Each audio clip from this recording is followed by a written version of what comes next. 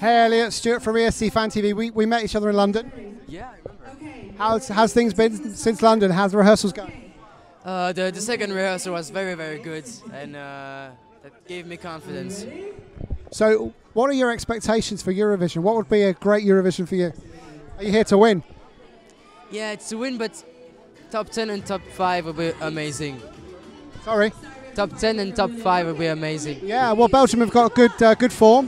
You know, the last few years done really well with Blanche. In terms of your performance, you kind of do a fist pump.